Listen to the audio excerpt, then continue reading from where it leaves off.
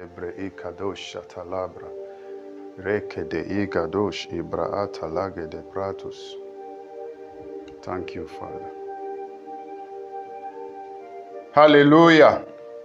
Thank you, Lord Jesus. I want to welcome you all to the Bible study of today. As you all know, it is a very good thing to always appear in the presence of the Lord. The Bible says they go from strength to strength, each and every one of them that appears before the Lord. Hallelujah. One of the things that the body of Christ needs to wake up to is to wake up into the reality that it is time to enter into a greater dimension of the ministry of the word without neglecting the need for revival. Revival is when God is in town through the Holy Ghost. And then the ministry of the word is what now empowers the people to begin to maximize their potential and fulfill destiny in a grand style. Hallelujah. The Bible says, man shall not live by bread alone, but by every word. By every word. The word of God is key to access any dimension of empowerment. Hallelujah. This evening we are going to be looking at what I have titled The Keys of the Kingdom. The Keys of the Kingdom. Matthew 16 and verse 9, the Bible says, "And I will give unto thee the keys of the kingdom of heaven. And whatsoever thou shalt bind on earth shall be bound in heaven. And whatsoever thou shalt loose on earth shall be loosed in heaven." Most Christians, when they study this scripture, they think that binding and loosing is the word itself. When you say, I bind, I loose. That is not what Jesus was referring to when he said, whatever we bind on earth shall be bound in heaven, and whatever we loose on earth shall be loosed in heaven. Jesus did not say we should go and be saying the word, I bind, I loose, I bind, I loose. Because before he said that, he said, and I will give you the keys. And then with these keys, he says, you will be binding and loosing as it already ordained in heaven. So we are going to be looking at what it means to bind and to loose. And we'll be looking at it in the eyes of the title of the message, The Keys of the Kingdom. The Keys of the Kingdom.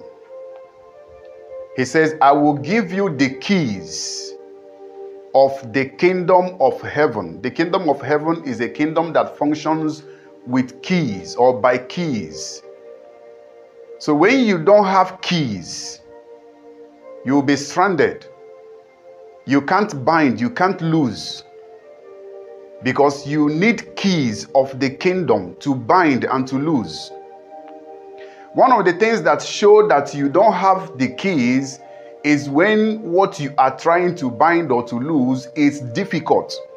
Difficulty is an indication or is a sign that you don't have the keys or you don't have the right keys. Hallelujah. Let me use this as an example.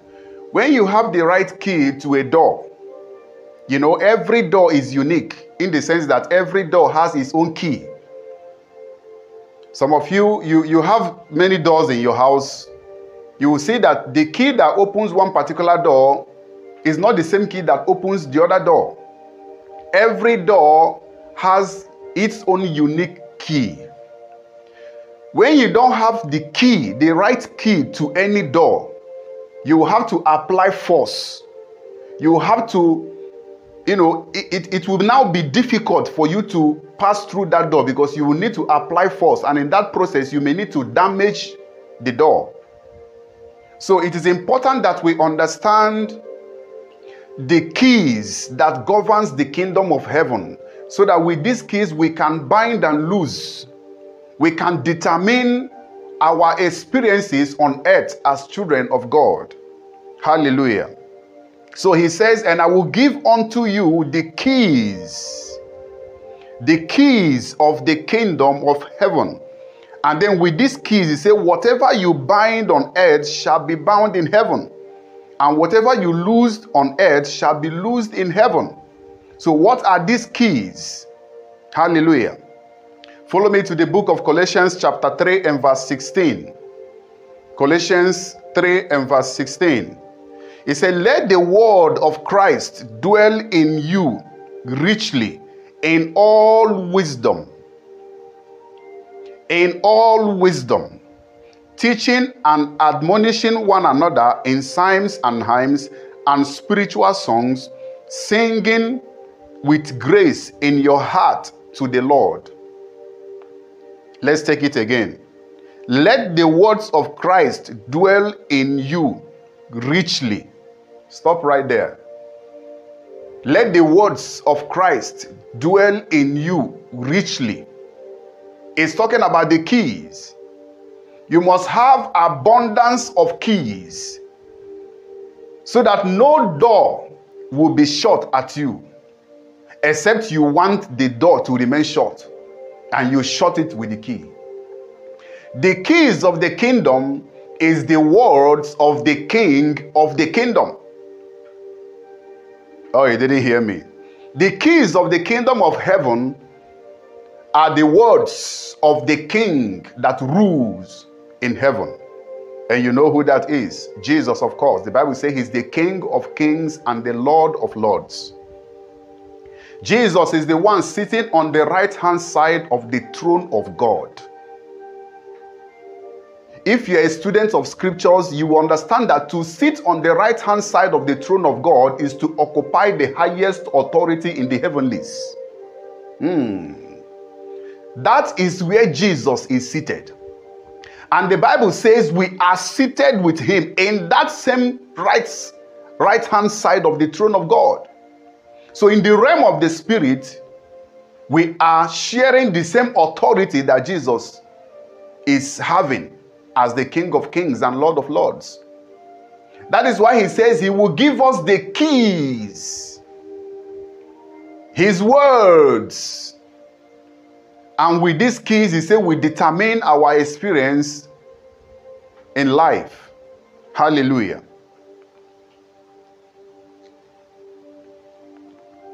What are the keys of the kingdom of heaven? Matthew chapter 7 from verse 24 to 27. Matthew chapter 7 from verse 24 to 27. He said, therefore, whosoever heareth the sayings of mine and doeth them, I will liken him unto a wise man which built his house upon a rock, and the rain descended, and the flood came, and the winds blew, and beat upon that house, and it fell not, for it was founded upon a rock. Verse 26. And everyone that heareth these sayings of mine, and doeth them not, shall be likened unto a foolish man, which built his house upon the sand.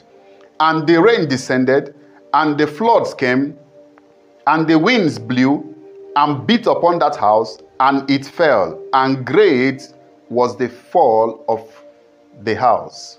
Now you will see in these words of Christ here, you will see that the problem is not who built and who didn't build. Both the wise and the foolish builded a house. The problem is on the foundation upon which the house were builded. The foundation to build a house that when the flood, the wind, the forces of the world descend and beat upon the house. It says it shall beat upon the house. It didn't say because the house is builded on a rock that those forces will not beat upon it. It said they shall beat upon it, but it will not fall. It will not fall because it is founded on a rock. And he said the man who hears the words which are the keys of the kingdom, the keys that governs the kingdom of heaven, He said, he that heareth it and did not apply, he didn't bind and loose with the keys. He said he's like a foolish man that built his house on the sand. On the sand. And then the same experiences came and beat upon that house, and it fell. And he said, great was the fall of the house, because it is built on the sand. But the man who hears the words of the king of the kingdom of heaven, which are the keys to bind and loose, he said, the man who hears these words and apply them and practice them and make them part of his life, part of his principle for living, he said, that man shall be likened unto a wise man that built his house upon the rock. And he said, when the rains come and the winds blew and the flood came and beat upon that house, it will not fall, because it is found on a rock. Hallelujah. Ecclesiastes chapter 8 and verse 4. It says, where the word of a king is, there is power. You see that? There is power. And who may say unto him, what doest thou? When you apply the words of the king, there is no other power that will say to your words, what sayest thou, or what doest thou? Meaning that the words of Jesus is the highest authority. The Bible says he's the head of the principalities and powers. He is the head. So anything you can call authority, anything you can call powers, anything you can call principality, Jesus is the head. That's why the Bible says, at the mention of his name, every knee bows and every mouth confesses that he, Jesus, is the Lord, to the glory of God the Father. The words of Jesus is the keys of the kingdom of heaven. So when you have the words of Christ dwelling in you richly, you have keys with you. The question is, are you applying them? Are you applying the keys, which is what enables you to bind and to loose? Because some of you, due to this ignorance, some things that are dominating you are things that you have the keys to bind. But because you don't know how to bind, things that you are to dominate are now dominating you. That is why I'm excited. By the time we are done with this section, you will be armed. You will be armed to begin to apply the words of Christ that you have received. You know, he told them, he said, if you have faith as a grain of a mustard seed. He didn't say if you have great faith as big as whatever. He said if you have faith as a grain of a mustard seed. That means the words of Christ that you have heard already, they are keys. They are keys you can use to bind whatever that is that you don't want in your life. That has been my life. Whatever I don't want, I bind it. I bind it by not saying I bind. I bind it by saying words of the king that is at my disposal. I make a decree. I make a declaration based on the word of the king. You know, in Luke chapter 5, when Jesus came and he was asking Peter, did you catch any fish? They say, Master, we have toiled all night and we caught nothing. And Jesus said, cast your net upon the right side. And Peter said again, we have toiled all night, but we catch nothing. But at thy word, we will lay down the net. And the Bible said the moment they did that, inspired by the words of the King of heaven, they caught multitude of fishes and their nets were breaking. That is abundance. That is abundance. Jesus did not preach to them. He didn't give them 2 hours, 5 hours, or all night sermon. He just gave them one word. Cast your net on the right side. And Peter said, we have toiled all night. We caught nothing. But at thy word, because you have said that I should cast on the right side, I will do it. And by the time he did it, you know what the result was. The Bible said they caught multitude of fishes and their nets were breaking. They have to now beckon to their partners on the other side of the river to come and partner with them for the great harvest they just encountered. Paul speaking, he said, let the words of Christ dwell in you richly. Why he said that is because you don't need to come to a point in your life where you will lack keys, where you are confronted with situations, and that is when you will not be looking for the key to apply. No. You don't invent weapons in the war front. You invent your weapons at home and then you carry them to the war front. Those who try to invent weapons in the war front, they lose, except God intervenes on their behalf. It is not wisdom to try to invent, to try to get keys while you are already in the midst of the battle. You must be armed at home. You must be rich in God's word. You must allow the words of Christ to dwell in you richly so that you will not come to any point in your life where you will lack words, where you will lack keys to bind and to loose. Am I speaking to somebody? Hallelujah. He said, where the word of a king is, he said, there is power, there is authority. He said, no one can challenge it. Jesus is the King of kings and the Lord of lords. He is the one that is sitting at the right-hand side of the throne of God in the heavenlies. His words is the highest authority. When you say what Jesus have inspired you to say, no authority can stand you. No authority can say no. When the Bible says at the mention of his name, you know, the name of Jesus is not just Jesus Christ. I hope you know that. The name of Jesus is revelation, is a revelation by his words. When Peter said, at thy word, that is the name of Jesus. At thy word, I will lay down the net. And by the time he did that, we know what the result was. The word of Jesus is the highest authority in the heavenlies. When you say what Jesus have said or what his words have inspired your own saying, you are in control. Hallelujah. Hallelujah. Now, how do you receive the word that is key? How do you receive the word that is key? This is very, very important. Because if you don't know how to receive the word, you will not be rich in the words of Christ. Follow me to the book of John chapter 16 and verse 13 to 15. Sorry, John 16 from verse 13 to 15. He said, howbeit when he, the Spirit of truth, is come. Last Sunday, I told you to master the arts of speaking words in the present tense. And it's amazing that when you study scriptures, you see God using present tense to speak to us from his logos, which is the written word.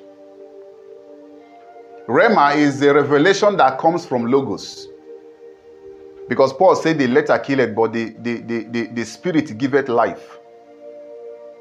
The Bible is the logos of God's word. Right inside that logos, you have Rhema, which is the intent of the verse.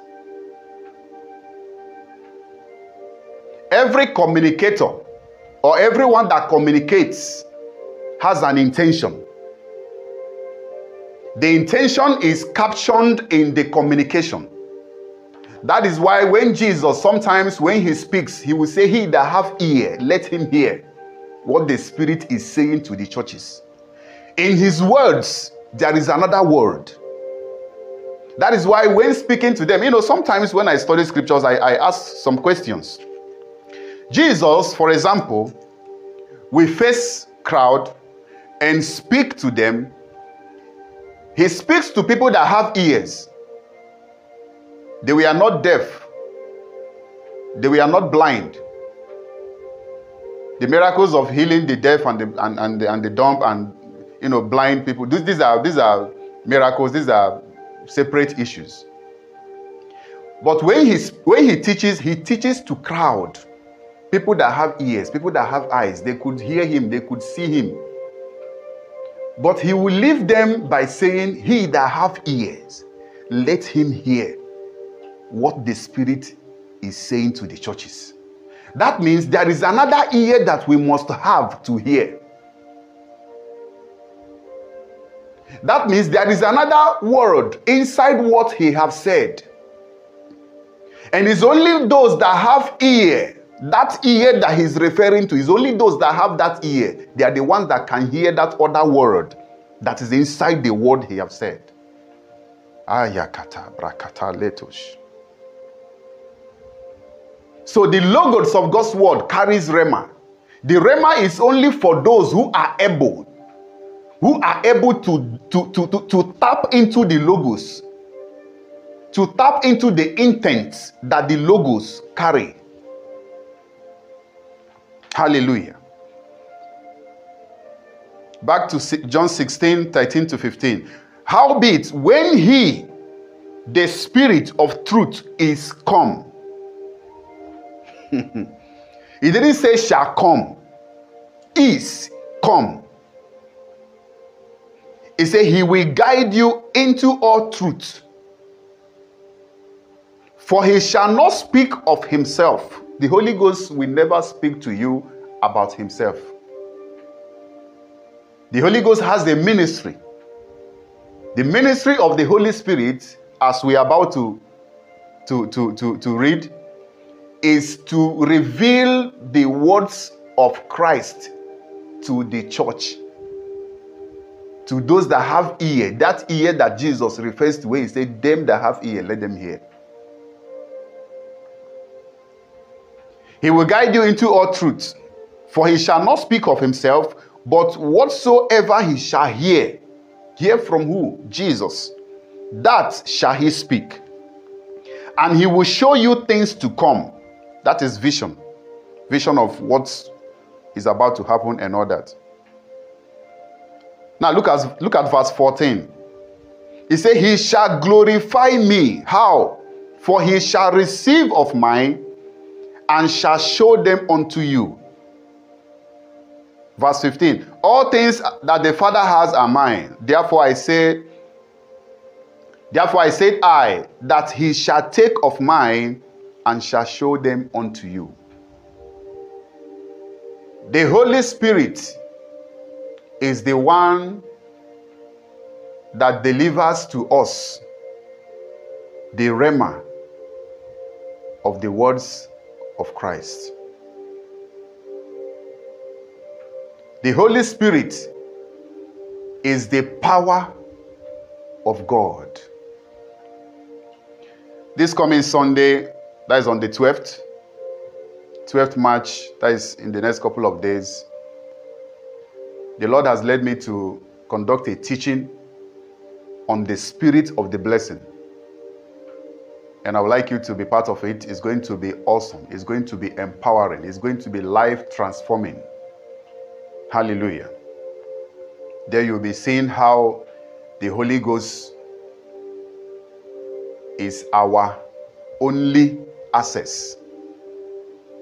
Our only access to any dimension in God.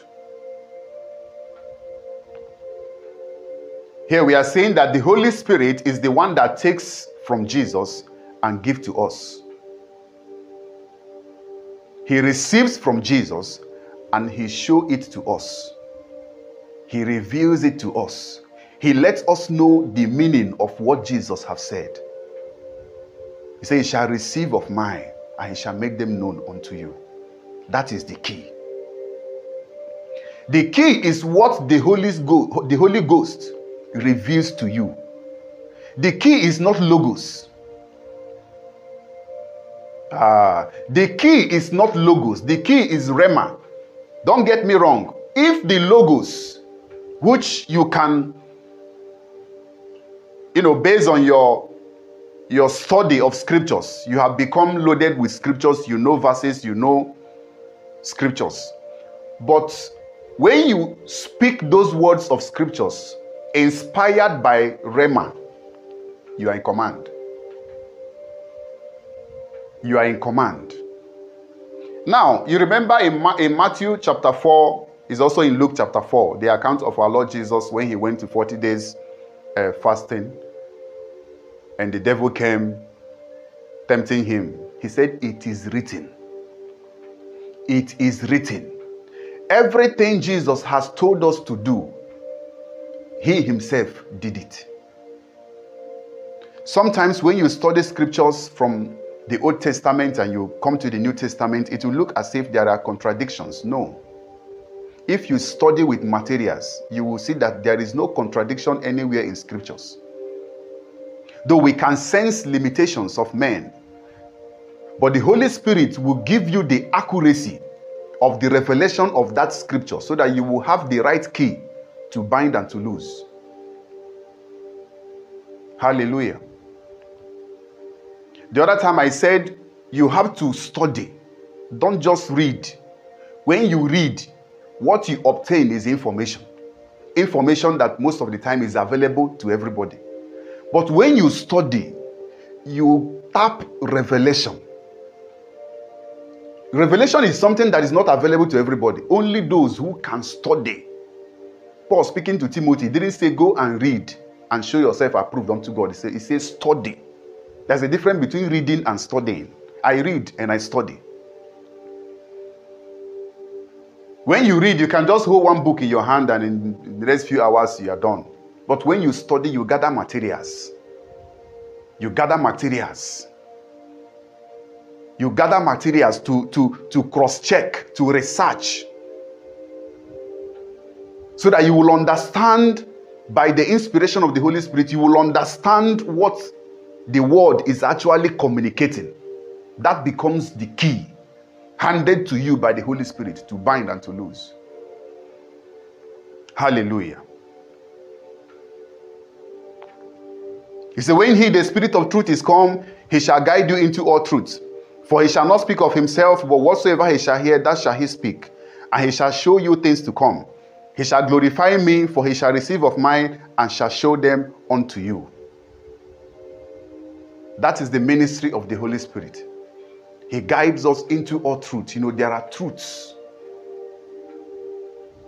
There are truths. Some truths are too heavy to understand. But with the help of the Holy Spirit, you tap into the revelation of that truth. And that becomes your key. That becomes your key to bind and to loose. Hallelujah. Isaiah 55 from verse 10 to 11.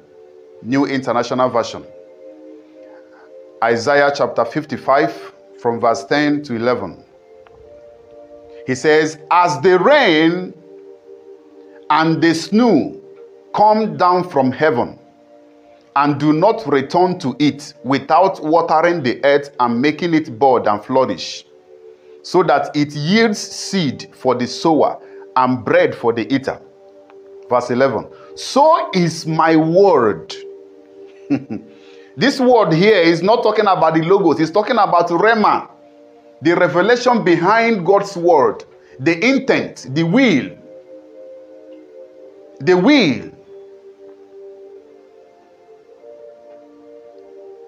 In 1 John, it says, if we ask anything according to his will, the will is revealed in his word. The word of God carries God's intent, God's will for the hour, for the season, for the period, for the dispensation. That is why we must be studious. We must always seek God. I said that last Sunday. We must always seek God to know what is his will for the time, for the hour, for the season, for the dispensation. Because the will of God that gave you victory last year might not be the same Rhema that will grant you the victory you desire this year. That is why you must always be seeking God. You must always be seeking God to know what God's will is for the time. And let me say it again. I always say this. Don't be too spiritual to the extent that you neglect your intellectual life. It's a risk. I'll be sharing more light on this in our Sunday service just in a few days from now. Don't be too spiritual to the extent that you neglect the development and the transformation of your mind. It's a risk. People who are too spiritual without a transformed mind, they always misinterpret God's will and purpose for the time. So they lead people to error. They lead people to error. In Romans chapter 12 and verse 2, Paul said, don't be conformed to the pattern of this world, but be transformed by the renewing of your mind, so that you will prove what is that good, perfect. What is that good, acceptable, and perfect will of God? You see, he talks about you being transformed in your mind to be able to accurately interpret the revelation of God's word. Not just to teach people to go and apply and succeed to your own life. So if you yourself, being spiritual, but without a transformed mind, not just a transformed mind, a mind that continues to be transformed, so that the accuracy of the interpretation of God's word will also be continuous, then you are a great leader who is worthy of followership. That is my life. That is my life. I always study. I always want to know what is God's will for the next move. What is God's intent?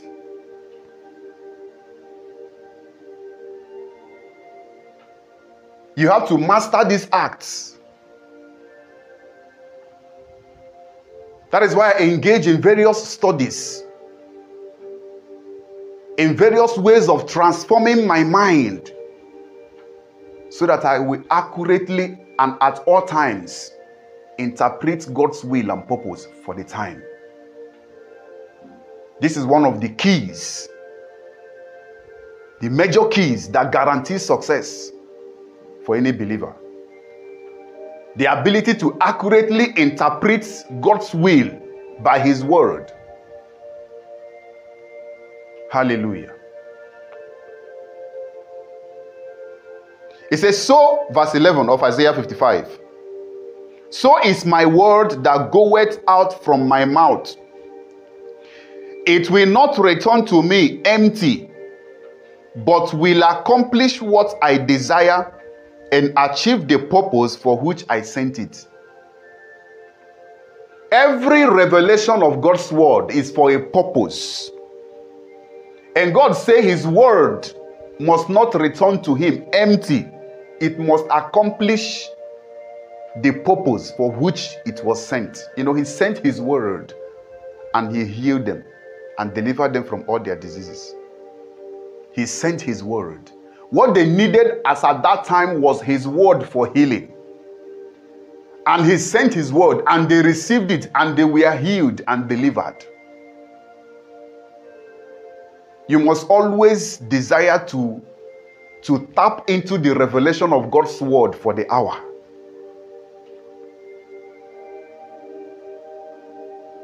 Hallelujah.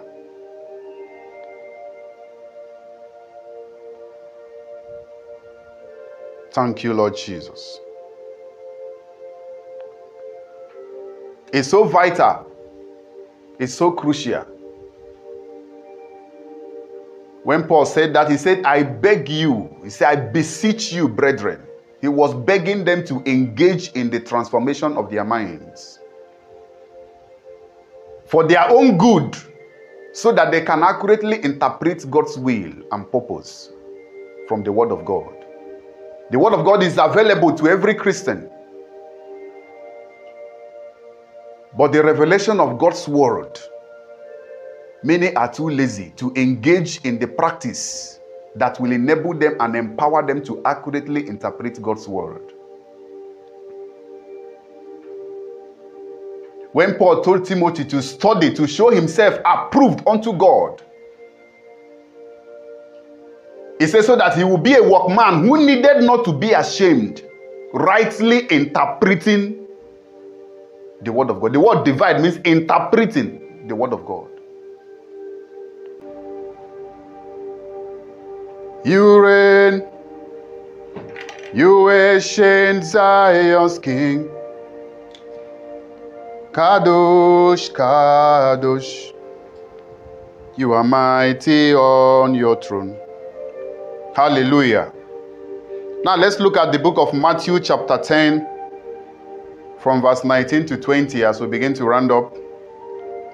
Matthew chapter 10 from verse 19 to 20. Before we read, you will need to catch this. You will need to catch this. It's so vital. It's so important.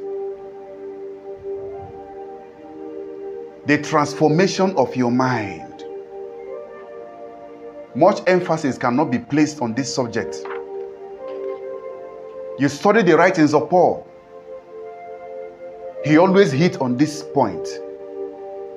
Say, let this mind be in you, which was also in Christ. Be renewed in the, he said, be transformed in the spirit of your mind. Be renewed in the spirit of your mind. Be transformed by the renewing of your mind. He was always hitting this point because he was trying to make us understand how vital it is, how crucial it is for our mind to always be transformed so that we can accurately interpret the will and purpose of God for the hour.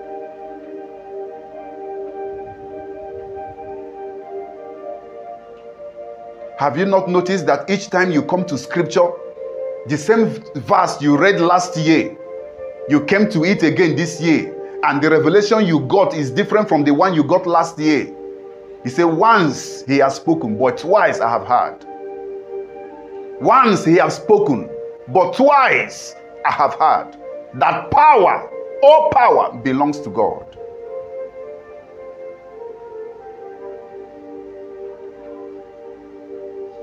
That is a function of your mind. Once he spoke, but twice you must hear it.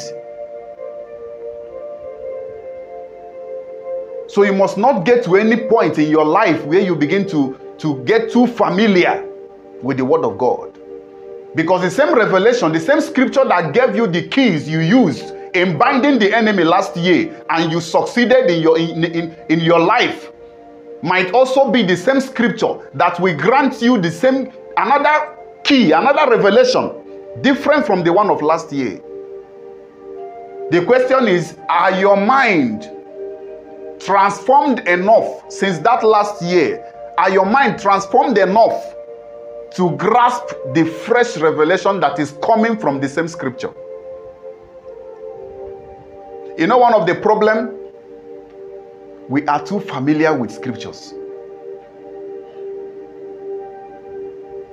That is why I told you that sometimes you see somebody that studies scriptures a lot. He knows almost, all the scriptures he has read, they are in his head. Before you want to quote, he already knows what is the end. He knows it. But that is not the rhema. That is logos. You must understand the intent of that logos. You must understand God's will. The will of God that He's trying to communicate to you from that same scripture. You must grasp it. You must tap it. You must understand it. That is your key. That is the words that rules in heaven. That is the word of the King. He said the Holy Ghost shall receive that word from the King and make it known unto you through the words that he has already said when he was physically on earth. Hallelujah. Never get tired of transforming your mind. It's a lifelong exercise. It's something we do as long as Jesus tarries. It's something we do. The transformation of our minds. Because spirituality cannot function beyond your intellectual capacity. Your spirituality on any dimension cannot function beyond your intellectual capacity. Your intellectual capacity is what determines the extent to which your spirituality functions.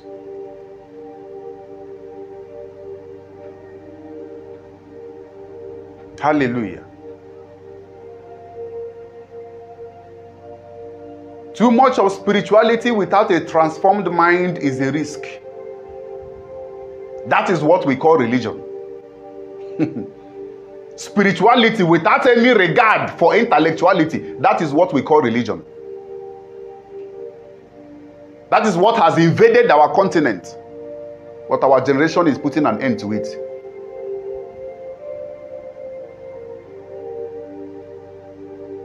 We must be transformed people. We must be people that is understanding. Paul said, don't be lazy. Don't be lazy in business, but understanding the will of God. Don't be lazy, but understanding the will of God. The ability to understand is the power of your mind.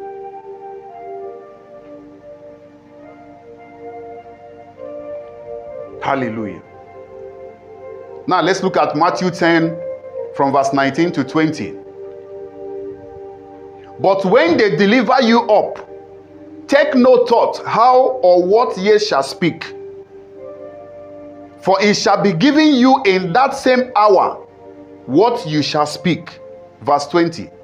For it is not you that speak, but the Spirit of your Father which speaketh in you. You see that? The Holy Spirit received from Jesus and delivers it to us by speaking inside us. The Holy Ghost speaks to your mind. Now you are beginning to understand me now. The Holy Ghost speaks to your mind.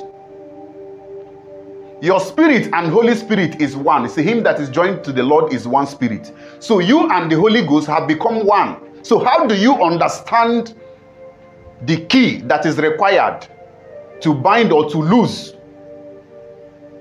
Is through your mind.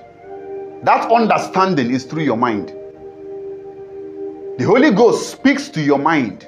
So if your mind is not transformed, it is either you will misinterpret what the Holy Ghost is speaking into you, or you will not even understand that the Holy Ghost is the one speaking at all. You see why it is a risk to be spiritual and not be intellectual. Let me tell you this. Somebody who is highly intellectual but very little spiritual can rule over somebody that is highly spiritual but little intellectual. Oh, you didn't hear what I said. Let me repeat this. Somebody who is very, very great in intellectuality, in the transformation of his or her mind, will rule over somebody that is great in the spirit, but little in the mind. In leadership, there is a saying that says, I think it was Alexander the Great who said that. He said he is not afraid of a battalion of lions that are led by a sheep. Is Kalatosh Kabaata. He said he's not afraid. You know, he was a warlord. Alexander was always fighting war. Most of his victory came through war. He said he's not afraid to see a battalions of sheep led by a lion. I mean, a battalions of lions led by a sheep, that he's not afraid of them. But he said he's afraid to see a battalions of sheep led by a lion. A battalion of sheep led by a lion, Alexander says he's afraid of them. But he's not afraid of a battalion of lions that is led by a sheep.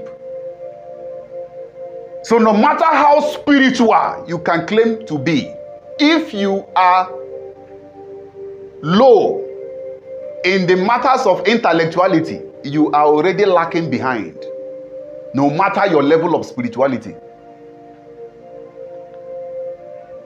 Paul said, I beseech you, brethren. I beseech you, brethren, that you engage in the transformation of your mind so that you will be transformed.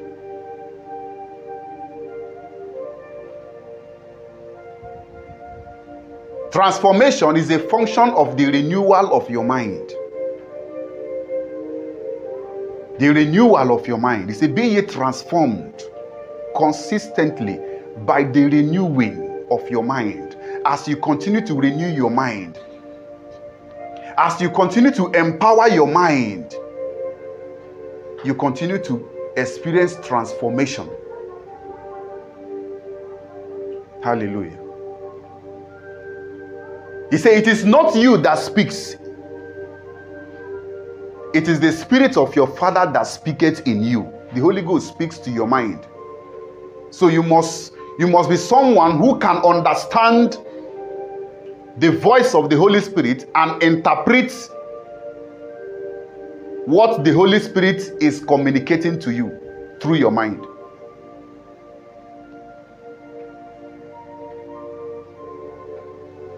You are mighty on your throne. Hallelujah.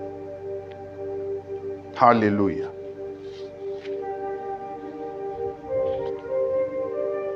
You bind, you loose by understanding the will of God from His Word, communicated to you by the Holy Spirit.